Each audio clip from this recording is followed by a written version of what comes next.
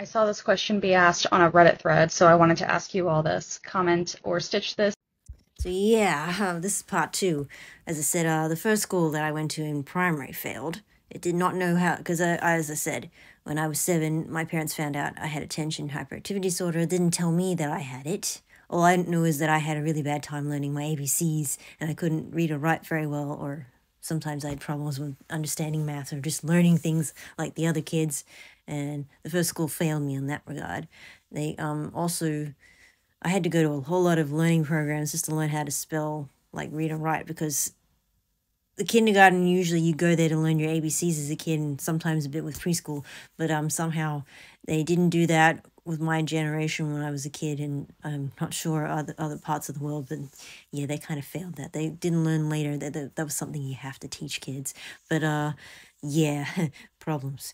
But so yeah, Murray Farm definitely failed me, my first primary school. And then the second primary school that mom, because mom was very fed up with me not learning anything, and she had to try out a lot of things. They even so many things. Like they did put me on medications at first, but apparently I got very ill on them. Like I wouldn't be able to eat anymore. I lost total appetite and became an absolute zombie. It was not good. I was not me anymore on those, so that didn't work. So I was totally taken off of that. And mom had to try a whole lot of programs just so I can learn how to read or write. Thank God. That's how I'm so happy about that. So I can read a whole lot of books thanks to half of those programs my mom had to drag me to. But yeah, I was constantly being made fun of by the other kids for going to these programs because they were jealous that they weren't being dragged out of school to go to programs to help them with their education or something.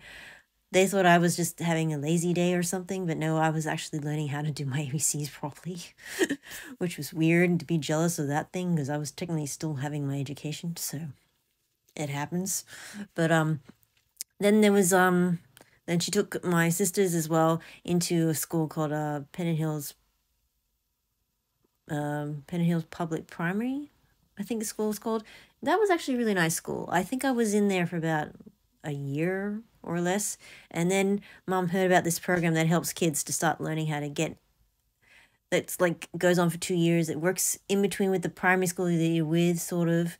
And you go to the kid, if you have like a attention deficit disorder or a hyperactivity disorder like me, and or having a hard time learning your ABCs, but you need to get ready to go to high school where you have to be able to know how to do these things.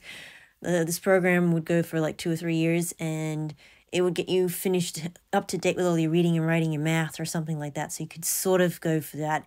And there was a lot of other handicapped kids learning how to handle life as well there. And I think the program stopped, which is sad because it was